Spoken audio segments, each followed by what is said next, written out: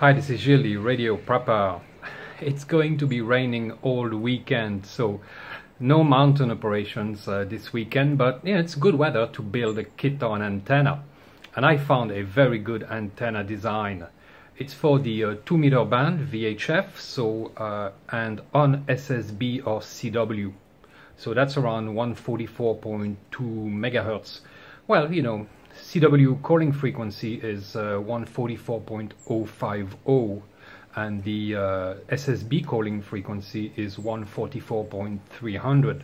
So 144.2 is a good point to build the antenna. It's a very interesting antenna because it's actually kind of two delta loops pointing like an hourglass, and it's actually called an hourglass antenna. And I found the PDF on the web. I'll put the link down below. Now, I've been talking about 2 meter SSB before, and I think it's really a band that is underused. Mostly people use 2 meters for FM and repeaters, but you know, you can go and use a all mode radio and go on the lower frequencies and use USB and CW, and you really extend your range that way, and people are not using it, and that's too bad. There used to be a lot of mobile radios and portable radios for 2 meter SSB and CW. Not anymore, and that's a shame. I mean, I know the MFJ 9402, and I want to get one of those, but otherwise new radios, you know, there just aren't any affordable new radios on 2 meter you know, all modes.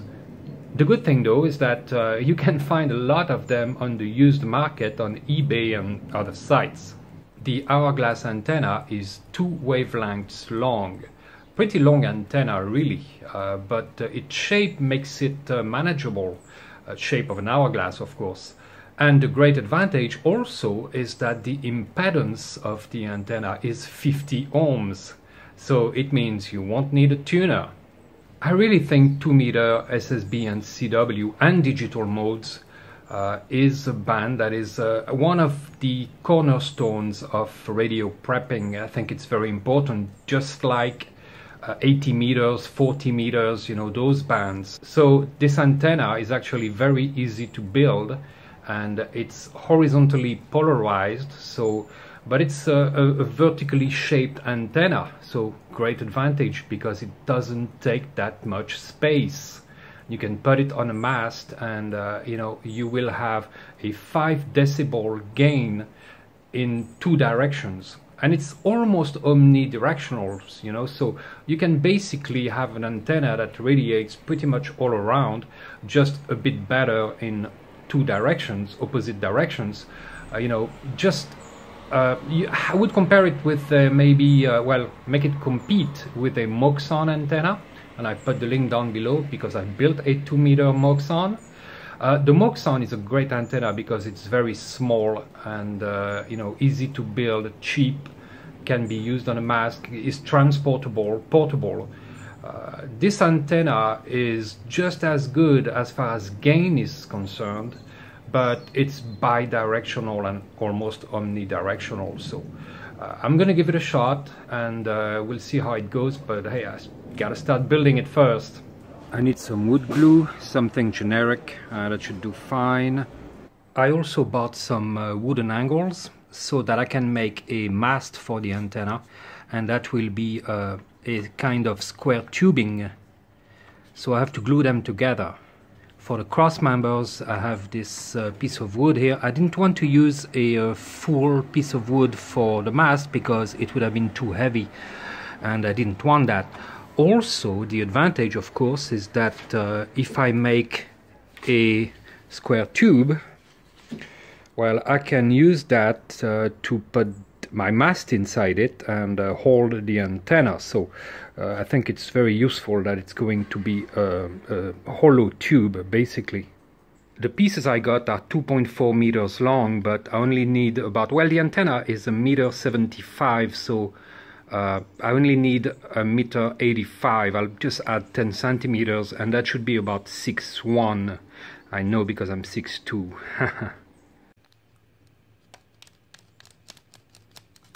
The cross members I'm cutting at 39 centimeters.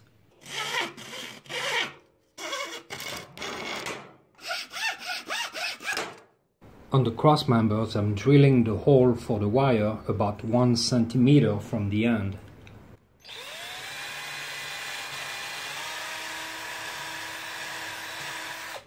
With most glues you have to rough up the surface before gluing it, so I'm going to rough up the edges of my angles here.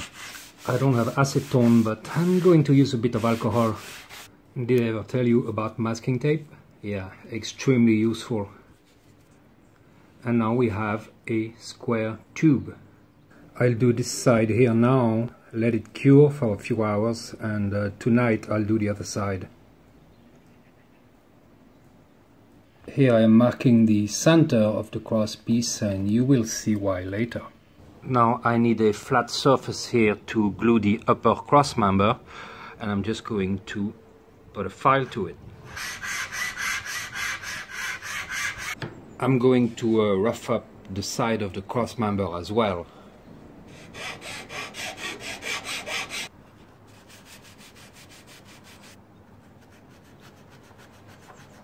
The wire is supposed to be 4.3 meters, but I cut it a little bit longer at 4.4 meters, and I marked here the center of the wire at 220.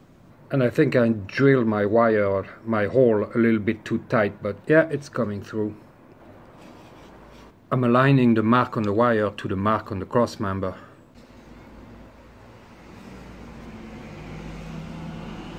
I'm using epoxy instead of the wood glue because of course it's going to be much stronger, and it needs to be.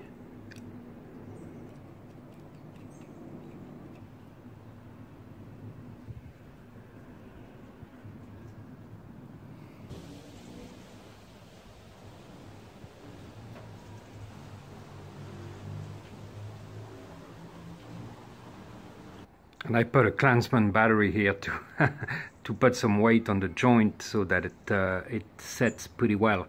Now I just have to wait, I don't know, maybe an hour. It's pretty fast epoxy, so I attach the bottom cross member here, and what I'm going to do here is cross here so that we have our hourglass shape, and the bottom cross member is going to be just about here, and here you can see the shape of the antenna.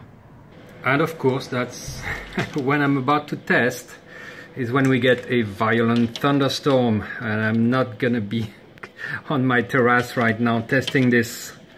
I am using a BNC adapter here, which I just attached with some masking tape because of course I probably will have to shorten the wire. And here's the antenna. Sorry about the vertical image here, but this is a vertical antenna, basically horizontally polarized once again, and maybe I'll put the analyzer on it and see what I get just laying on the window here. Now this antenna is not supposed to be used near metallic objects, and I think my window frames are aluminum, so I don't know how this is going to work, but hey, let's just have a look. Well, I can't say I'm surprised. The SWR is 4:1 across the band. But the fact that it's flat across the band, that's probably good news, but I'm not surprised that it doesn't work inside.